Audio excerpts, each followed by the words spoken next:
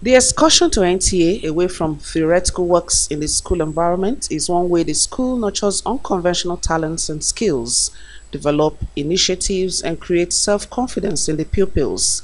The meeting with those in the business of television broadcasting in different units of news, engineering, programs, and production services afforded them opportunity to get first-hand information on the mode of transmission of NTA.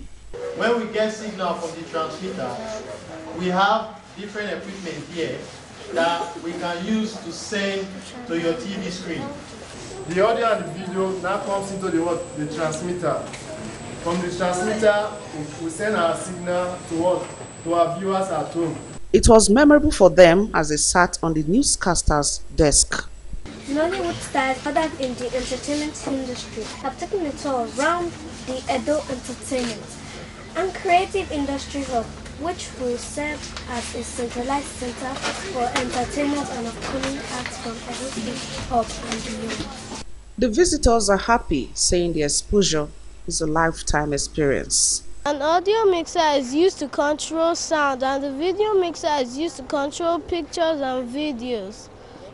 I've learned about the NTA newsroom, where we package the news which we watch every day. I want to be a newscaster. I have gathered information about some computer equipment and the transmitter, including the mouse tool. I learned that the most interesting thing in NTA is the audio mixer and the video mixer. The audio mixer is used to control sound, while the video mixer is used to control pictures. So, are you aspiring to work in a television station? No, actually I want to be a doctor. We decided to bring our children here to have fun and to be entertained, to be educated on how the news is being cast. And the children have learned a lot of things today. We've learned about the in-house crew of NTA, like the newscasters, the correspondents, and how they work together. Yes, actually we had a career day and the children were exposed to broadcasting, and we brought them here so they could see for themselves and decide if they would want to become one in the future. We are really delighted, we are grateful. Before now the perception was different, but I'm happy we did this visit to you. It has further shown that yet we might be facing some challenges in the country, but again the parastatals, government organizations are still functioning to the heights we had expected them to. You've done a lot and I would encourage you to continue. Thank you.